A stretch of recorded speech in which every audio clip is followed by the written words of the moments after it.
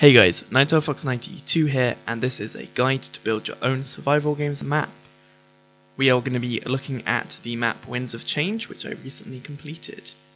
So to start with, you need to make sure you have a solid concept. There's a handy part of the forums called map ideas, where you can go look at community ideas that people have submitted and get a cool idea, and then from that point I go looking for concept ideas, pictures to show what I want to build, and I build off those, so you can search like landscape concepts and stuff. Yeah, from that point I suggest you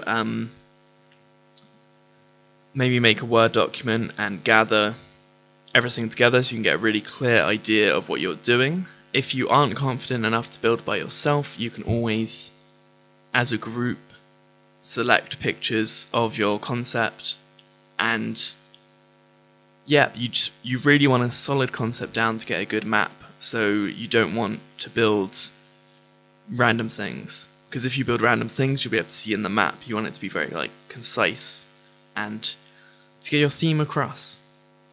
So the second major thing you need is a good layout. For a good survival games map, there's a balance between gameplay and looks, and to get good gameplay, it's all to do with the layout. Good maps such as, well, not good maps, good gameplay maps such as SG4, Breeze Island, maybe Icarus, they're good for gameplay because it's the way they're laid out.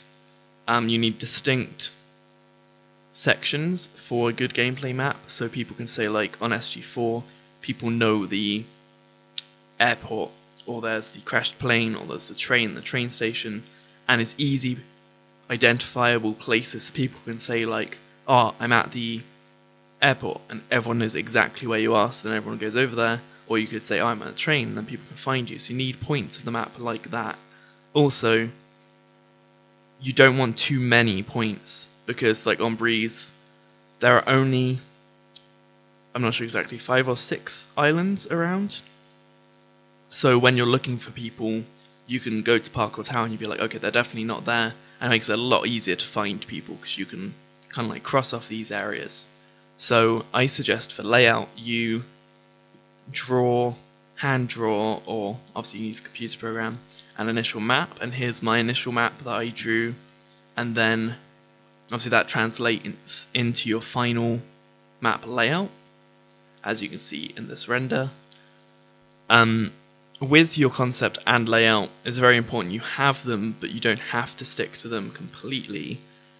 As with my map, I saw from people's responses when I posted it on the forums that people weren't happy with the amount of water, so I reduced the amount of water. So you do have to be flexible, but at the same time, it is very important to have a solid concept and solid layout. So moving on, terraforming. I highly suggest you use Voxel Sniper to terraform, or you can use World Edit. Some people use World Painter, which I'm not huge on, but it's a possibility. But definitely do not use default terrain, as everyone will just hate on the map. There are lots of very good tutorials for Voxel Sniper, which I will post below from the Voxel Sniper wiki, and there's also World Edit wiki pages, and you can always ask other people and they'll help you. So as you can currently see, I've mapped out the general terraforming and stuff, and once your general layout terraforming is done, you can start building. So here I've built my pirate ship, as that's the main part of the map.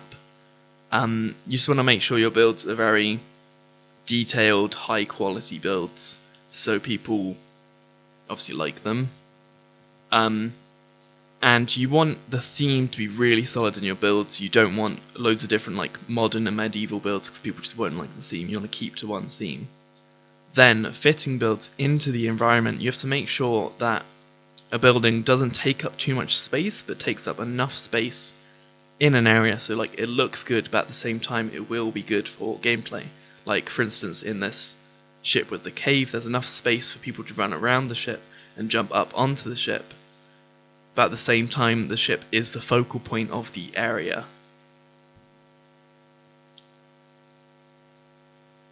So there's a delicate balance on maps of many different features which make a good map.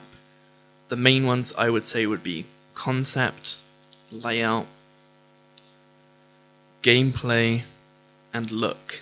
You have to balance look and gameplay, because you could have a very bad looking map which would have perfect gameplay, but obviously people aren't going to like it because it doesn't look very good.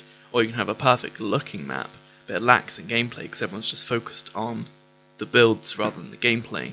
So it's a very delicate balance and it's a bit hit and miss, but you have to kind of gauge it in a way that it will be engaging in gameplay but still have that nice look. Also, a good point would be, don't be set in stone with what you're doing.